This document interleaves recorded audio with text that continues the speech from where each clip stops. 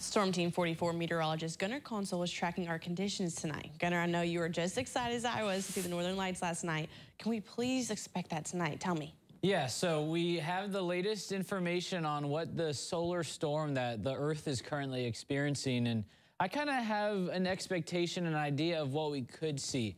But before we get into that, let's talk about what we are seeing right now.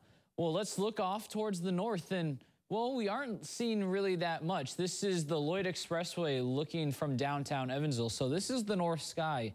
This is the direction you're going to want to be facing. But downtown Evansville definitely isn't the best place to be looking because you can see all these city lights out there. Trust me, yesterday I saw the northern lights here in downtown Evansville, even with all the light pollution. And I drove out to Fairfield, Illinois for a better view, and the stars were just easier to see. So going to more rural areas is going to help you tonight. But right now, nice and clear. We're not really worrying about cloud cover at all. When I drove to Illinois yesterday, we did encounter some clouds, just a little bit, but not too much to impede the view.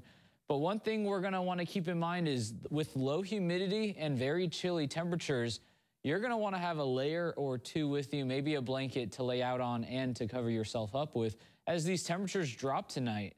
Now, with clear skies expected for the tri-state and no clouds really in the vicinity, it looks like if the central U.S. or even the whole U.S. experiences the aurora tonight, it looks like the tri-state may be the best spot to view it with minimal cloud cover. So KP is an index that indicates just how visible the aurora borealis could be. It is especially a good indicator at how far south they can be visible.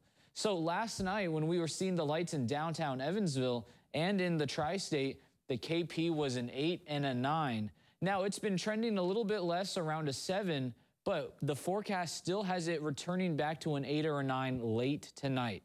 So if it stays a 7, it would be visible overhead around Chicago, but low on the horizon in Evansville. So with the forecast expected to be a 9, we could see another view like this, more so around 3 to 4 a.m.